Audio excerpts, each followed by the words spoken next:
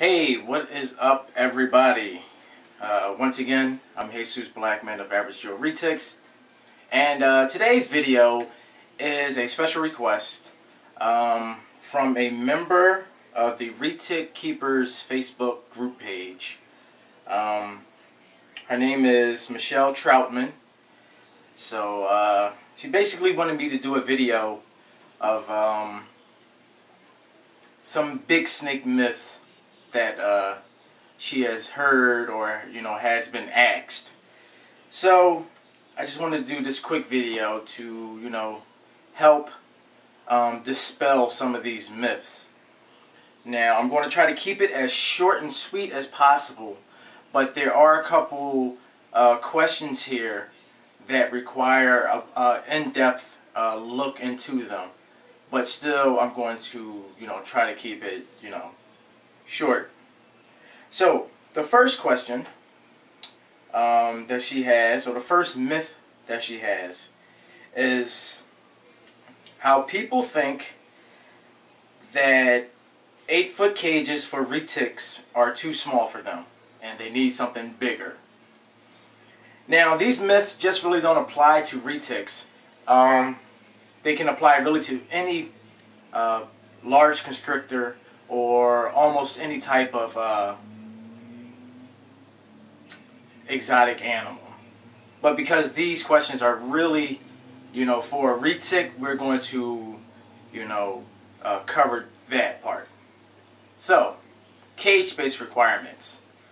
An 8-foot cage is big enough to house, properly house, safely house an adult retic.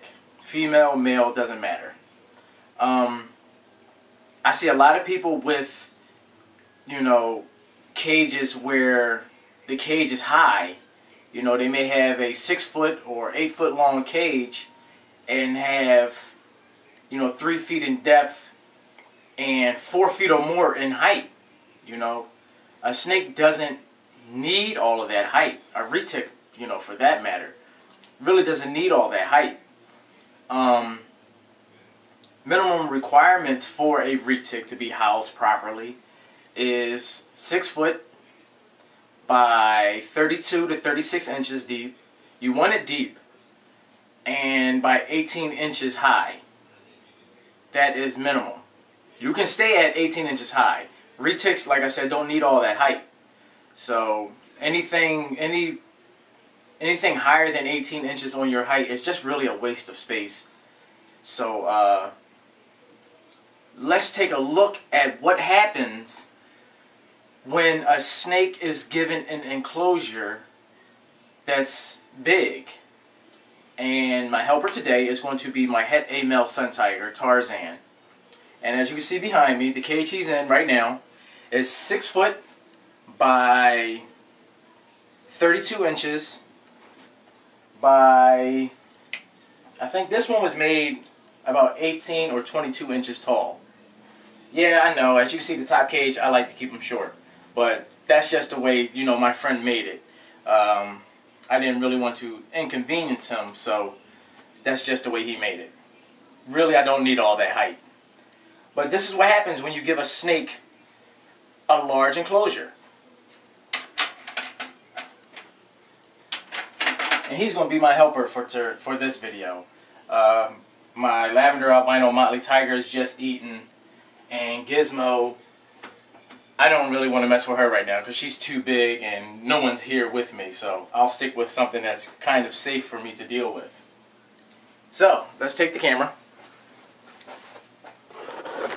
And this is what happens when you give a snake an enclosure that's too big. Or, I won't say too big, but large. Don't mind his paper, there's no poop in here or urine, he just likes to destroy it. But this is what happens. You get the snake coiled up in one corner of the cage. This snake is probably pushing 8 feet or more. I haven't gotten a real accurate measurement on him as of late. But he's around the 8-foot mark. But this is what he does. In this large cage, I can easily lay down in this cage and have room and not be cramped. But this is what will happen if you gave a snake a room-sized or a large enclosure. Now just imagine if this snake was 20 feet long and this cage itself was as big as your living room or dining room. This is exactly what that snake would do. It would find a corner and just chill in it. So, big cages are not really required for big snakes. They won't utilize the entire enclosure. So, for adult retics, if you want to go 8 foot long, that's perfectly fine. But that really, to me, is the cutoff. I really don't see a person needing a 10-foot or bigger enclosure to properly house a fully grown retic, be it male or female. Because, like I said, you'll be wasting space. The snake will find one corner to sit in and probably only move to get some water or to go to the bathroom. So that's basically what, the cage requirements are for retics. Now let's go to the next question or next myth that she's heard or has been told. And that is, she's been asked by people if retics are venomous. Simple question, simple answer. No. Retics are not venomous. They have no venom glands whatsoever. They are constrictors. The method of killing their prey is to grab and constrict, or to tightly squeeze the animal or its prey or whatever it's going to eat and asphyxiate it. There used to be myths to where, these snakes were so strong that they would crush bone and break bones. It might be possible in smaller prey items. Say if you have a 20-foot retic and you're feeding it a chicken. A chicken's bones are not like a human's bones or a primate's bones or other mammals' bones. Birds' bones tend to be hollow, which allows them to fly. So the bone breaking thing is not really, it's kind of on the fence. I think it can happen, given the right circumstances, given the right prey, where you have, a prey item whose bones, by nature are fragile. But on the same token, the animal usually dies, or the animal is killed by asphyxiation. What happens is the snake coils around the animal and squeezes. And every time that animal takes a breath, the snake squeezes harder. The grip gets tightened or tighter. And basically what that is doing, physically to that animal, is just stopping the ribs from expanding. You can't breathe if your ribs, can't expand with your lungs. So that animal dies of, lack of oxygen, asphyxiation as they call it. So, venomous? No. Retics are not venomous. But with that being said, I have seen a person, it wasn't by a retic, I believe it was by a garter snake or a king snake. I can't remember the exact species. But it wasn't a venomous species. And the person had an allergic reaction to the snake's saliva. Now that can happen. People can have an allergic reaction to the snake's saliva. It's not venom. It's just that person's physiological response to the snake's saliva in that wound.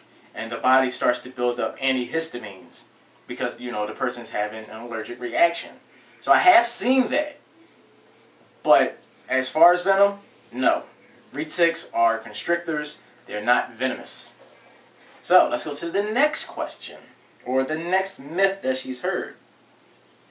And that is, all retics are aggressive.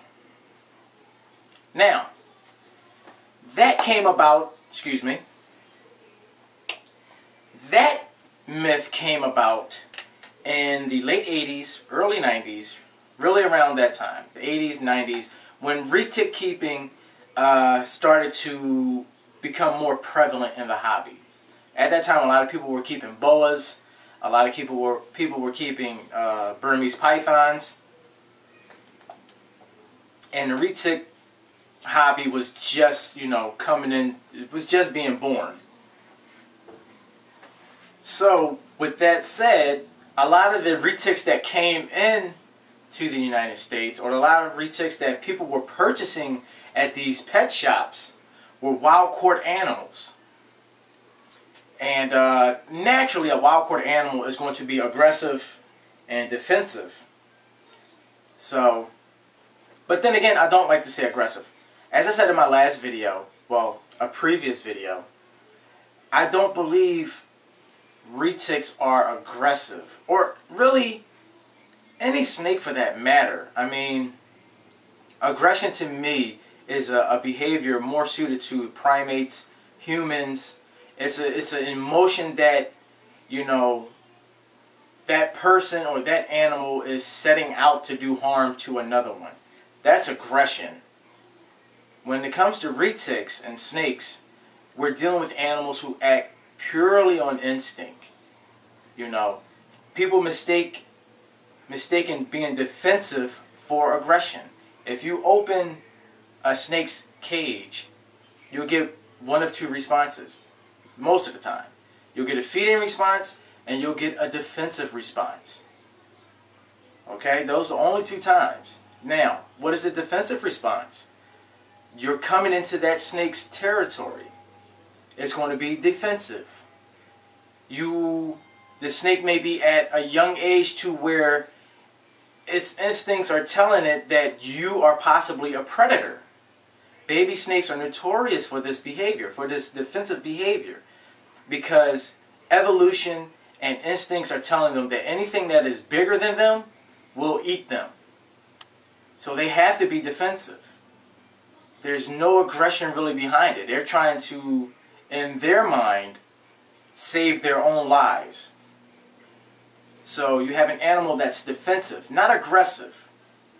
And as stated before, that was born really when the retic hobby was, you know, just coming into being, and a lot of the retics that were on the market and in pet stores were wild-caught animals. And I'm pretty sure you would be defensive if someone snatched you out of your house or out of your home and put you up for sale. So it's basically defense. It's not really aggression. They're not looking to hurt you. They just want to stop you from attacking them or eating them. It's basically it. Or stop you from taking over their territory. So, now with that said, let's get the next myth out of the way. And that is that retics will only eat live feeders.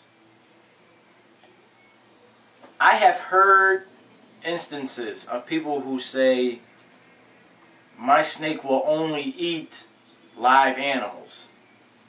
Now, I've never had this problem. I've never had a snake that will only eat a live animal. But we know that myth to be false because plenty of keepers now are feeding frozen thawed animals. And to the people who snakes only feed on live animals, do your best to get that snake on frozen thawed. It's a lot better for the snake. It's a lot safer for the snake, as well as, you know, another animal doesn't have to suffer. We've been over this plenty of times. We've all heard it before. It's nature. That's what they do. They kill animals to eat. Yes, it is nature. But no, this here is not nature. This is captivity. We should hold ourselves to a higher standard. If we know these snakes will take frozen thawed animals or dead prey, then why not feed them to them? For the people who snakes will only take live animals, like I said, do your best to get them on frozen thawed. It's going to be hard. Like I said, I've never had the problem. So it's really something I really can't, speak on as to, how to solve that problem. But it can be done. It's a lot better for the snake. So, with that one done, let's get to the next one.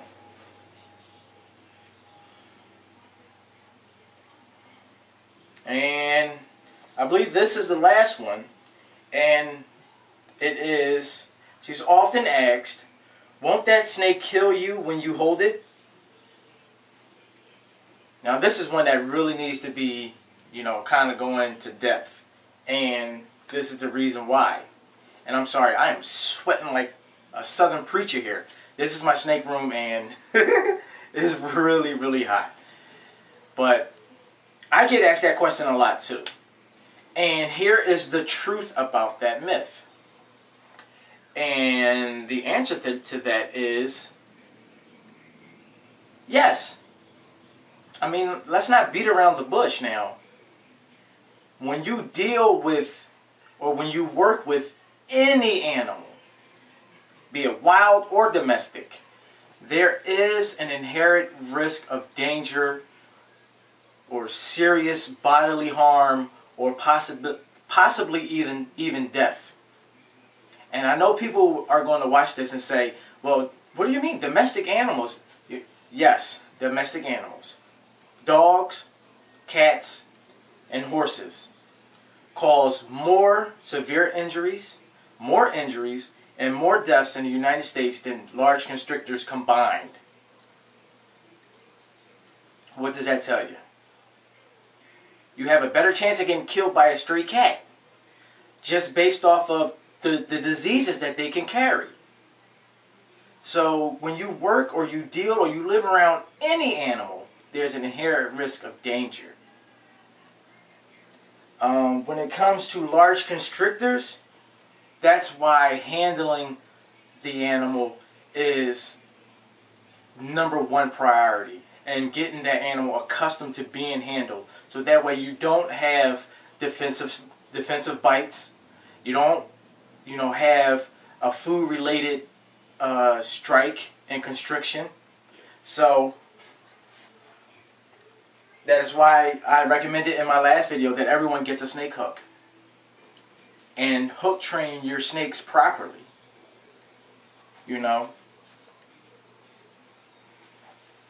I mean, will this guy here kill me? At this size, no. But at a larger size, yes, quite possibly he could kill me. But that is why we handle our snakes safely. #1 rule, never let a snake, no matter how big, no matter how small, stick its face next to yours. And the reason being is you would never know if the carbon dioxide from your breath, the heat from your breath, or just your breathing on it would, in that animal's mind, initiate a feeding response. And now you have a snake hanging off your face. Could this animal kill me? Yes, it could.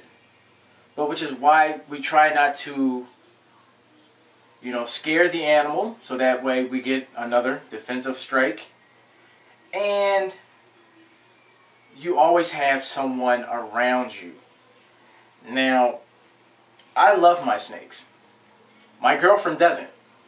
So, it's kind of, I have to choose the lesser of two evils. I work with the snakes by myself. I handle them by myself. But with that being said, she is never more than an air shot away from me. I do not handle my snakes if she does not know what's going on. She's always told when I'm feeding, she's always told when I'm cleaning, and she's always in the room right above me, which isn't 15 feet from me. So she'll hear if I call out for help, or she'll hear me say, hey, I need some help. So, once again, can these animals kill you? Yes, they can. you know. But you have a better chance of getting killed by a dog or a cat, or contracting rabies from a dog or a cat, or getting killed by your horse than you do from a large constrictor. So, I hope that answered her questions, and answered any, questions you guys might have had concerning these myths. If you want me to go into, other myths when it comes to snakes or reptiles, I'll be more than happy to. I'm always happy to help, educate people on these animals. I believe that, research is key to when you keep these animals. So I try to put out as much helpful information as I possibly can. So like I said, if you want me to do any more videos, just post a comment in the comment box below. Let me know what myth you've heard, or what myth, people ask you. Because I get them all the time, I can't tell you how many times I didn't have my snakes out on the lawn, especially my big 8-male tiger female. And, I get, oh my God, can that snake kill you? Or, is that a boa constrictor? Or, is it poisonous? And you'll hear that a lot of times too. And just for the record, there are no poisonous snakes. There are venomous snakes, there are no poisonous snakes. So the next time a person asks you, you can tell them that. And the reason being is, poison is something that has to be ingested. Venom is injected into the bloodstream. So, the next time you're asked that, you're out holding your king snake, or your rat snake, or milk snake, or retic, and someone asks you, are they poisonous? You can tell them no, and give them exactly the reason why. So, once again, thank you for watching, guys. I'm going to put this guy back. It's hot as crap down here. So, once again, thanks for watching, and stay safe and keeping your animals.